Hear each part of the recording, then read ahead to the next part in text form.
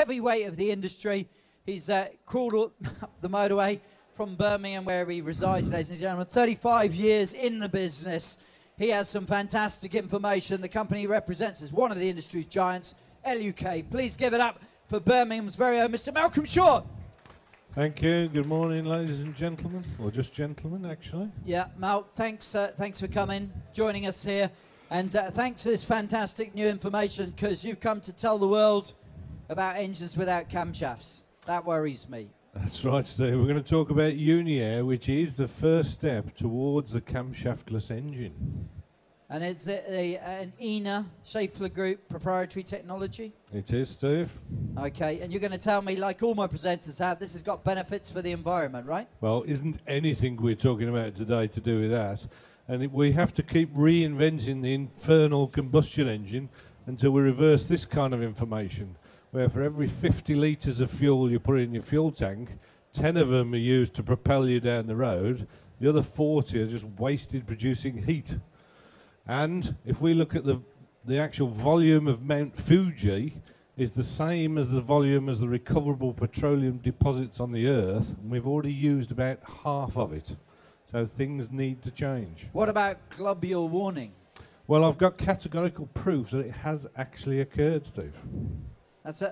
That's a sobering thought, Mark, that is actually. And ENA always at the front of the Wi-Fi, at the forefront of this kind of technology, aren't they?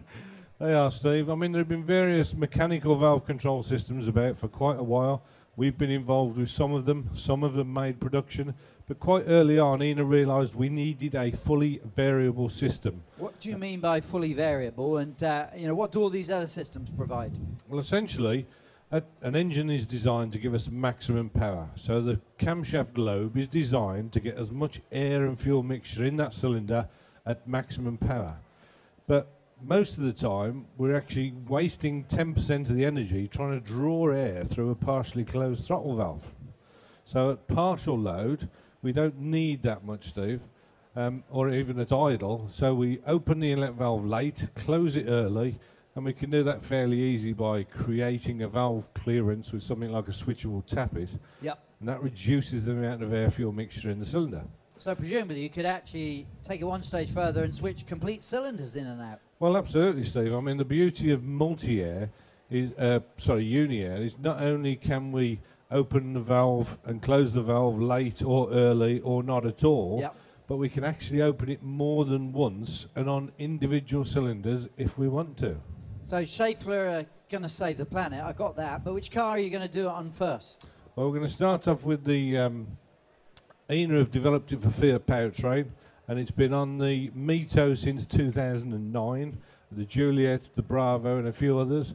And it's marketed as Twin Air on the Fiat 500 and the Lancia Ypsilon. Well, Mal, I was actually an Alfa Romeo works driver in Formula 3, and did I tell you that I was offered to drive the Fiat works? Oh well, never mind. Shall we press on then, Mal? Yeah, we're the audience. I can see they're on the edge of the seat here. There's no doubt about it. You're giving us a big build-up, but these guys are techie, as am I. How does it work? You want to see how it works? Yeah, I do. Well, essentially, we've got a camshaft that drives the oil pump. I've got one here, haven't I, Mel?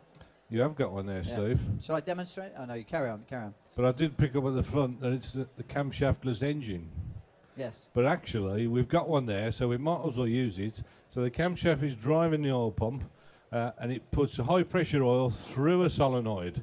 If it wants the valve to open, the solenoid opens and it allows high pressure oil to open that valve. But if it doesn't want to open, then it diverts it to the accumulator at the top and we save that oil pressure for later.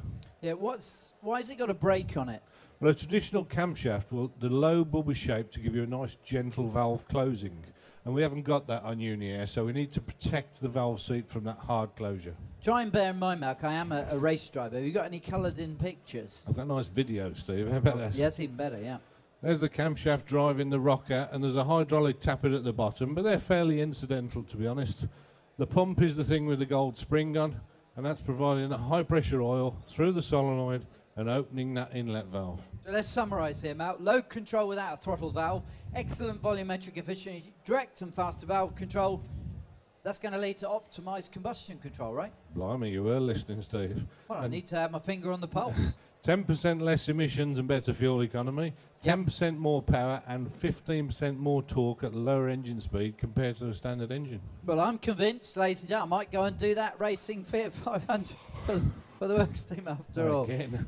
Oh, Mal, let's press on. You still offer world-class support, don't you, for all of this tech for the guys? Absolutely.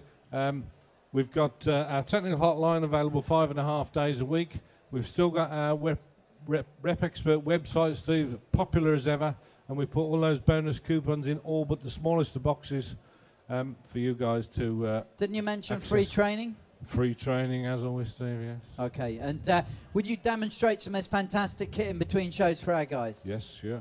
You would. You do all of that for nothing? Absolutely. Ladies and gentlemen, you heard it from the man himself, LUK's Mr. Malcolm Short. Thank you. Why don't you stay on the stage? I'm going to invite back all of my presenters now, because at the end of our shows, ladies and gentlemen...